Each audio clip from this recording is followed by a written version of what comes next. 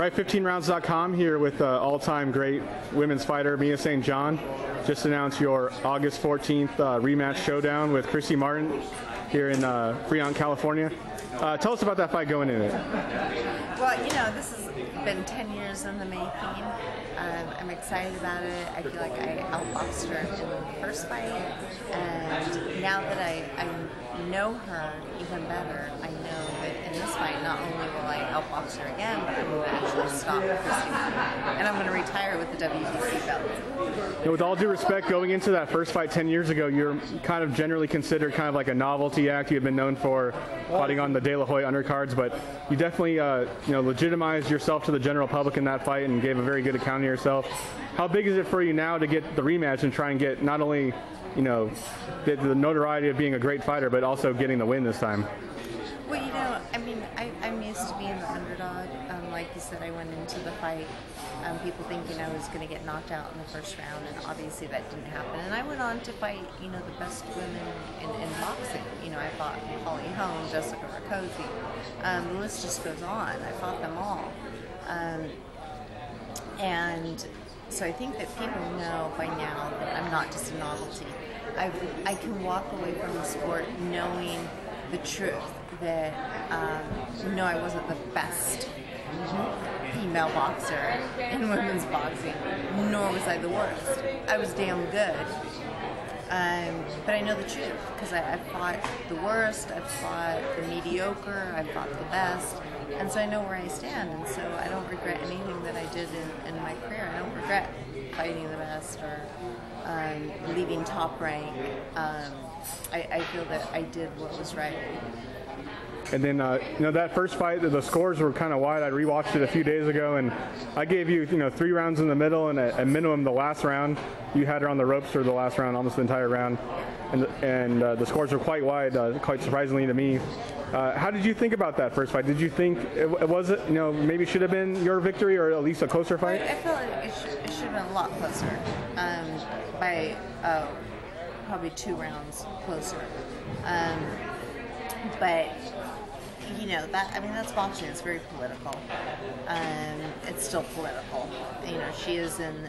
If you look at the bout sheet, she's in the blue corner, which is the winning corner. I'm in the red corner, which is the losing corner. So the judges are not confused. They know who's coming out of what corner. But that's boxing, and I know that. I've known that my entire career.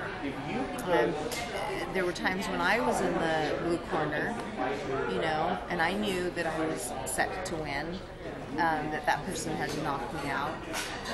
So, it goes both ways. And this time, it's just once again in her favor. And that's okay, because I wouldn't have accepted this fight if I wasn't okay with it, because I'm pretty confident that I'm going to stop her. You mentioned the corner color issue during the press conference, actually. Does that kind of knot you a little bit, or is that kind of added motivation? Does it kind of bug you that you're the not winner corner, so to speak? Oh, yeah.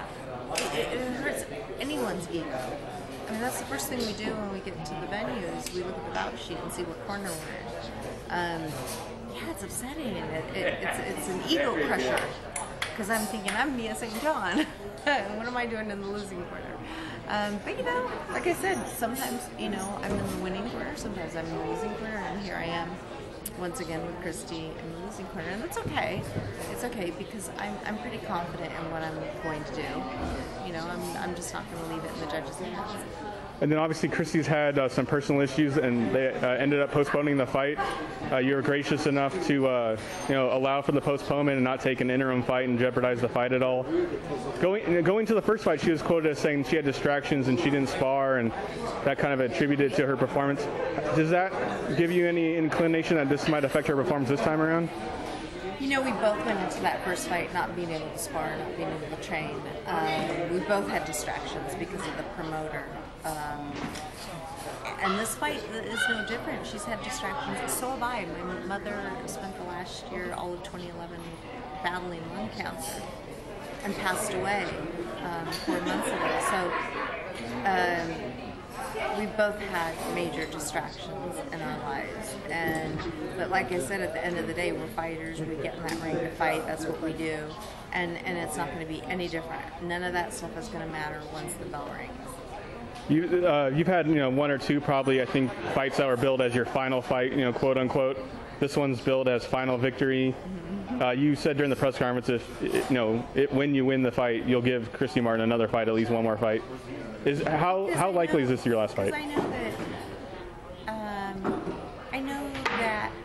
See, I don't think it's likely. I know that when I win, she's going to want a rubber match.